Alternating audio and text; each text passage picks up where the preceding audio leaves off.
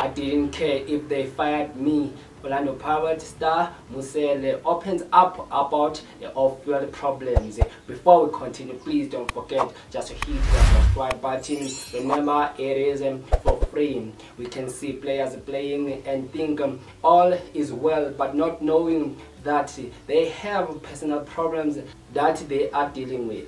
A visibly emotional Orlando Pirates and Bafana midfielder Goodman Musele says he did not care about losing his place at the mighty club as he struggled with off-field problems last season. Musele, who made just 11 appearances in the last year's TV Premiership campaign, admitted the mammoth responsibility of looking after his big family took a toll on him. In 2021, Musele was in the headlines when he failed to honor a Bafana call-up for the 2022 FIFA World Cup qualifier against Ethiopia, leaving national coach Hugo Bross fuming. The 23-year-old was speaking on the club's three-part television documentary Orlando Pirates. He said, concerned about his family should his career and prematurely or be unable to make his money last sports playing weight on his mind. He became so demoralized, he lost motivation. It was tough because there was a time when I didn't care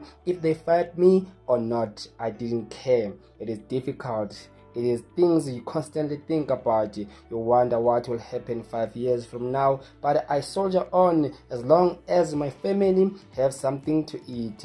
We will deal with what happens in the future when it happens. For now, soldier on, but I'm scared. I wonder what will happen if I stop playing tomorrow.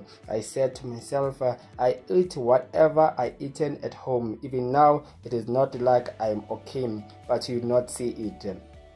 Musele said individuals deal with challenges and pressures differently. We don't deal with things the same. There are things that I did that I will never talk about in the public, but there is a pressure at home and the pressure that we put ourselves in. I did those things because of what I was going through. Since I arrived here at the club, they have helped me a lot. They even arranged counseling for me and it helped me a lot.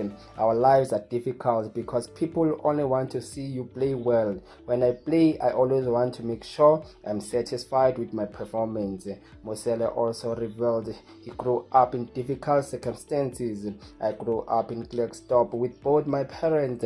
I followed 2 brothers and 2 sisters. We are a family of 7. I started being a breadwinner from the age of 15. No one has ever worked a proper job at home. We lived on a grant that I got with my brothers every month.